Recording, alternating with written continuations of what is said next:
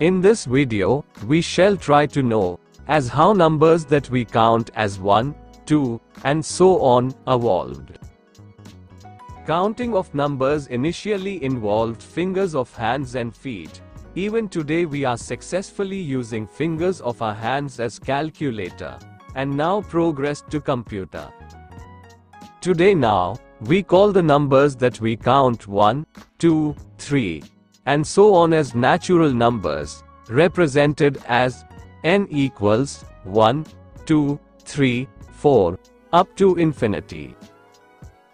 There are two deficiencies in this natural number system. First is, when we subtract a number from the same number, we get nothing, means 0, which does not belong to n.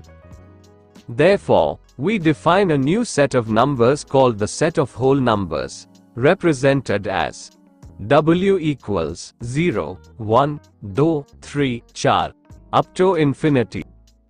Second deficiency is, when we subtract a large number from a smaller number, we get a negative number, which again is not a natural number. In order to remove this deficiency, we include both positive and negative numbers in the natural number system. The new set of number is called the set of integers, which include 0 also. Suppose we divide 5 by 2, or 7 by 3. We see the result is not a perfect number, but is either less than 1 or more than 1. On the other hand, when we divide 6 by 2, the result is 3, a perfect number, which may be either a, n, w, or z. But when we divide a number 1 upon 3, minus 5 upon 9, or maybe like 7 upon 3, minus 12 upon 7, the resulting numbers are fractional numbers, either less than 1 or more than 1. In general, we define p upon q as rational number, represented as q equals p upon q. P and q belongs to set of integers z, or q is not equal to 0.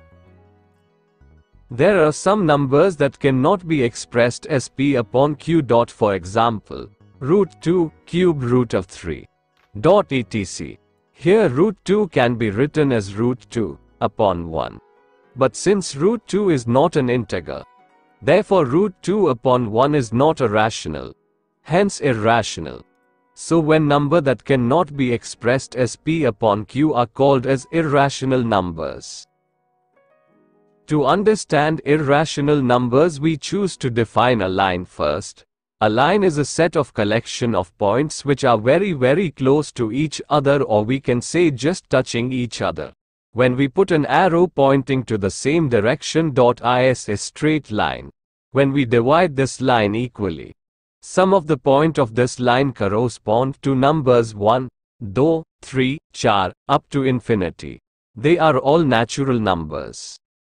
Now we select an interval O and 1, dividing this into 10 equal parts.